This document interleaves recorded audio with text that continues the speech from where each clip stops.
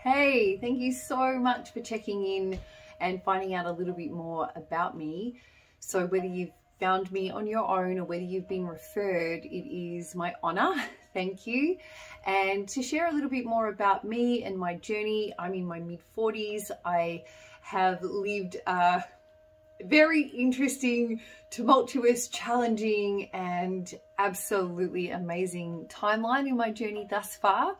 And in my efforts to understand myself, my own health and wellness across all dimensions of my being, physical, mental, emotional, and spiritual, I've delved deep into learning across so many different disciplines, and this has enabled me to be able to really serve my clients and my communities in some really pretty profound ways.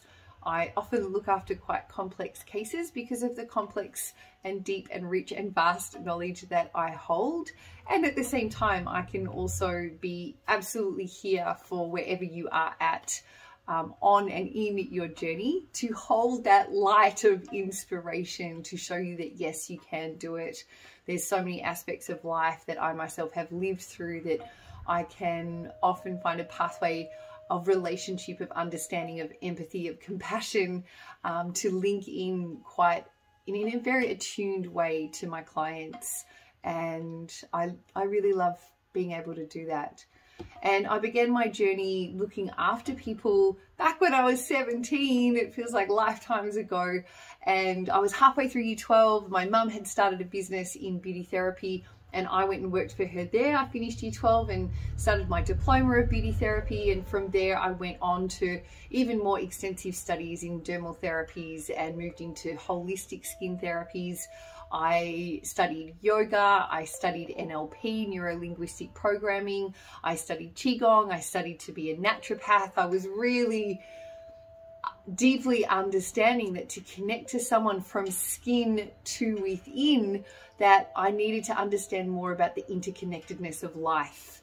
And even after I studied my naturopathy degree, because I was so focused on the gut being the center point of our wellness, that left me with still many more questions. And what I then delved into was a much more expanded understanding of our body and our nervous system as being the master regulator of our body. The thoughts that we're thinking and the responses that are happening through our soma are happening kind of at the same time. So psychological and physiological, you just cannot separate them. So if there are things manifesting on a physical level in the body, I also want to look at the root cause of what's going on a psychological level. What are the undercurrent, subconscious, unconscious, or conscious beliefs? What paradigms and conditions are you placing upon yourself or have been placed on you by family, education, society, culture, like all these different realms of interaction that we've all been born into.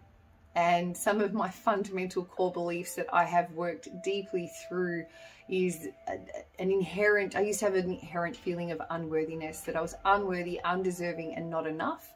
That if people got to know me, they would understand that I was fundamentally flawed and broken in some way. And so as a result, over the course of my lifetime, I initiated lots of different masks as protective mechanisms and behaviors. Each mask has its own kind of soma, its own physiology, and I could interact with a number of different groups and people in different ways because of these thick masks that I had on.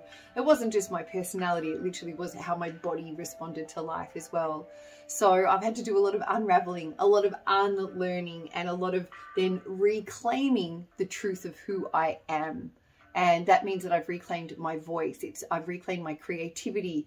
I have reclaimed my expression in so many different facets of life. I trust myself. I trust my body. I trust being happy in the skin that I'm in. I can be happy in the skin that I'm in.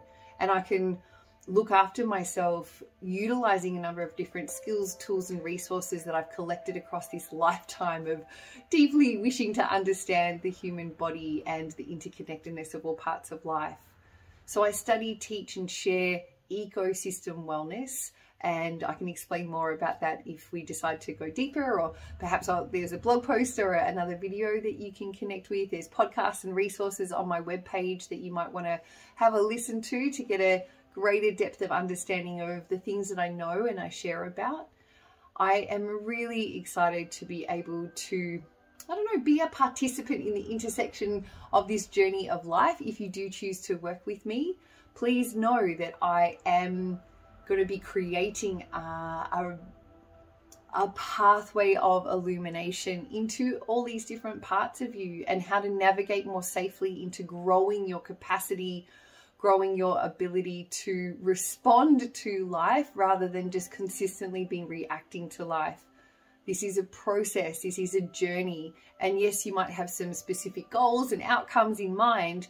However, part of the way that I work with people is to get you to become much more present within yourself in as many moments as possible, and in that way you get to appreciate each moment to its fullest degree. And I truly believe that that is what life is about. How can we get a little more aware, more conscious, and more engaged with the immediacy of the choices that we're making, so that we can be living our mission and our purpose, and with happiness and with love and with deep gratitude. And so this is what I would like to guide you in, support you in, mentor you in. I look forward to hearing from you if this resonates.